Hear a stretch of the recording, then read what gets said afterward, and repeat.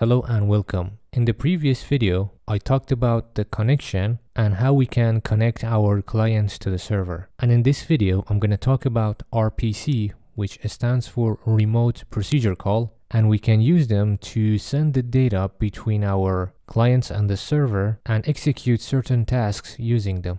So when we start the project, if we take a look at the entities hierarchy, in the server world, every time a client connects to the server, an entity is going to be created with network ID attached to it. So we can use that to create some sort of event and detect when a client connects to the server. So in order to do that, I am going to create a system and name it server system.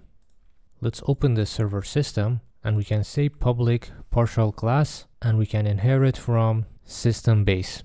Now we can implement the abstract class. So to make sure this system only executes in the server, we can add a filter. So whenever a client connects, an entity is going to be created in the server with network ID component. Let's also create another component and I'm going to name it initialized client. So we can use this to filter those entities with network ID and without initialized client, and whenever that happens, we know that this client just connected, and then we can attach initialized client component to that entity and use that to create some sort of event to detect whenever a client gets connected to the server. So in order to do that, inside the onUpdate, I am going to run a for each, and using the system API query, I am going to look for any entity with network ID but without initialized client. Also, I'm going to access the entity, and to make changes to the entity, I am going to create a command buffer, and at the end, I am going to call playback and dispose the command buffer. Now that we have that entities with network ID and without initialized client component, we can add initialized client component to that entity to make sure this event only gets called once. And we can use a debug.log to print a message saying client connected with ID equals to the ID inside the network ID component. Now if I go to the editor, and to have multiple clients, I am going to go to my desktop and create a folder, name it build, and let's actually go ahead and get a build for our project, and I'm gonna put it inside the build folder. Okay, our build is finished. We could have used the thin clients to test our changes, but I wanted to show you that our connection even works with a build version of our project. So let's go ahead and start the editor first. And now if I look at the console, you see that client connected with ID 1 and it's only been called once. Now if I go ahead and play another instance of the project, it is going to open that for me. And if I go to the editor, you see that client connected with ID 2. So now we have a system that could detect whenever a client gets connected. Also, let's go to the build settings, and inside the player settings, let's make our job easier for the future builds by putting this on window. And for the screen size, I'm going to go with 800 and 600 height. So now we have the option to detect the player connection. Let's actually go ahead and create a client system. So a new script, client system. And if we open the client system, let's add the partial and inherit from system base. Also, let's implement the abstract class, and I'm also going to override on create. Let's also make sure that this system runs only in a client world. So I'm going to add the filter for client simulation. And as I mentioned before, in the server world, whenever a client gets connected to the server, an entity with network ID is going to be created in the server world. But in the client world, whenever the client connects to the server, only one entity is going to be created in the client world, which represents that connection. So in the client system, inside on create, I am going to say require for update network ID, which means only run the update when there is a entity in the world with network ID, and that means we have a connection with the server. So an update only going to be running whenever we are connected to the server. So let's start talking about RPCs. So it doesn't matter if you want to send an RPC from the server to the client or from the client to the server. In order to do that, you need to create an entity for each RPC that you want to send. And then you need to attach an RPC command to that entity and also attach send RPC command request, and then the netcode is going to handle that RPC for you. So let's go ahead and actually do that. For a start, I am going to create a RPC command. We're going to create a struct and we choose a name for it. I'm going to name it client message RPC command, and it needs to inherit from iRPC command. So inside this, you cannot use variables that have the ability to be set to null. You can have integers, you can have shorts, but you cannot have strings. So for the string, I'm going to use fixed string 64 bytes. And let's name it message for now. Let's say on the client, because it's a client system, whenever we press the space, we want to send a message to the server. So in order to do that, let's actually create a function for it inside the system. I'm going to name it public void send message RPC, and we can pass a string text. Also, we need a reference to the world in order to create an entity. First, we can make sure that world is not null and world is created. And then we can go ahead and create our entities using world entity manager create entity. And we're going to attach send RPC command request and client message RPC that we've created here. So whenever you want to send an RPC, you attach send RPC command request. And whenever you want to receive that, you're gonna use receive RPC command request. We're gonna do that in a minute. Inside our client message RPC command, we have a message that we need to set that text. So let's actually go ahead and use the entity manager of our world to set the component data of our entity that we just created. A new client message RPC command, and I'm gonna set the message variable to text. So when you are sending an RPC from client, the only target it's gonna have is going to be server. But when you send an RPC from the server, you can actually set a target for it. And if you don't set a target for it, it's gonna send it to all the clients. So now we have a send message RPC. Let's go to the update and detect whenever we press the space key. And in order to call the send message RPC, we need a reference to the world. And to do that, let's go to the connection manager. And here, when we create our world, let's actually cut these two lines and bring them up here. So I'm gonna define the world as a public static world. And that way we have access to those variables in the entire project.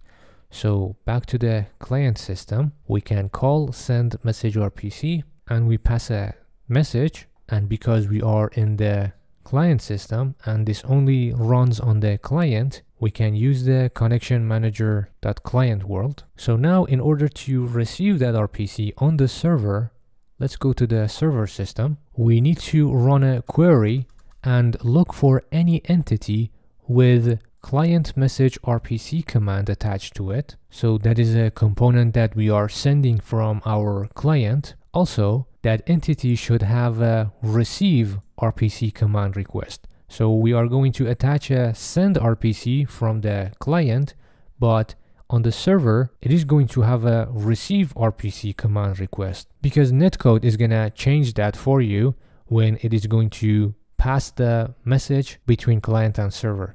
So let's go back to the server system. So I'm going to run a query and I'm going to use for each system API query, and I am going to look for receive RPC command request and client message RPC.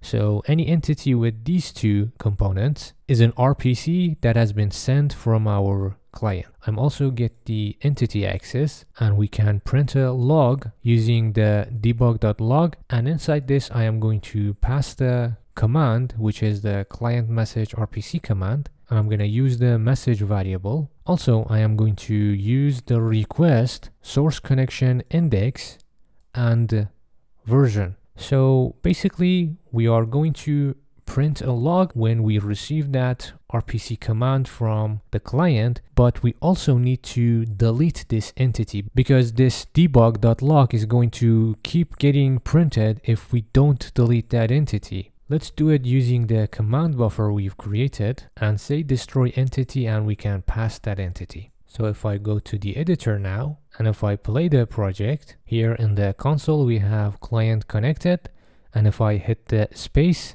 it is going to say hello from that client. It's going to print the same message whenever I hit the space button. So this way we are sending a RPC from client to the server.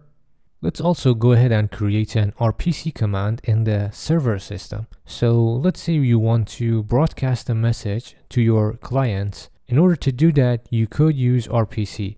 So inside the server system, I'm going to also create a method and name it send message RPC, and it is going to take a text message, a world, and an entity as target. So on the server, you can specify an entity, and that is going to be the target of your RPC. And you can use that to send the RPC to a specific client, but if you leave that empty, it's going to be sent to all the clients. Now let's make sure the world is not null and has been created first. And now let's go ahead and create an RPC command for our entity. I am going to name it server message RPC command. And when we create the RPC entity, we can attach that component. Similar to our client, we are going to create an entity using the world entity manager. We're going to attach send RPC command request. And instead of client message RPC, we are going to send our server message RPC command. And we can go ahead and set the component data for that server message RPC command. And then we can check to see if the target entity is null or not. And if it is not null, we can set the component data for send RPC command request and set the target connection to that entity. So inside the update, let's say whenever a new client gets connected, we want to tell every single connected client about this new client. So we can use a send message RPC to do that. So here when we are doing a query for the entities with network ID and without initialized client, this is where the new client is connected. So let's go ahead and call the send message RPC and pass this text inside the debug log as the message. Also, I am going to pass the connection manager dot server world, and I'm not gonna send any target. So this is how you can send an RPC from the server to all the clients. Now we can go to our client system and actually receive that message in the update. So we need to look for any entity with receive RPC command request and also server message RPC command. So if we find any entity with those components, then it is a RPC command from the server. And remember, we are the client in the client world, so we need to do some changes in the query. So let's create a command buffer to do that, and at the end we can play back and dispose that command buffer. So when we receive that RPC, let's actually just use a debug.log and we print the value inside the command, which is the server message RPC command .value.message. And also we are going to destroy that entity because we received the message and we no longer need that entity. So we're gonna use the command buffer destroy entity to take care of that. So let's actually go ahead and play the editor. But before we do that, I am going to create a build for the project again. So in the same build folder, and now we can go ahead and play the editor. So we see client connected with ID 1. And let's actually go to the build settings, and inside the player settings, in the resolution and presentation, I am going to also check run in the background. And now if we play the editor again, we have the first client connected. Let's start another instance of the client. And now we have the second client connected. And if I go ahead and hit the space key on this client, a message shows up for this client. and if I hit the space key in the editor, it is going to print another message for that client. So if we start another instance of the client, we see that it's going to print that client connected with that ID. And if I hit the space key, it's going to print the index and version of this client. So that's basically how you could call RPC commands inside Netcode for entities. There is also another way you could do that, but that's a little complicated and I'm going to talk about it in another video. Right now, this is just good enough to send RPCs, and it's also very simple and easy to learn. So I'm going to finish this topic here. I hope you enjoyed this video. Please make sure to like and subscribe, and thanks for watching.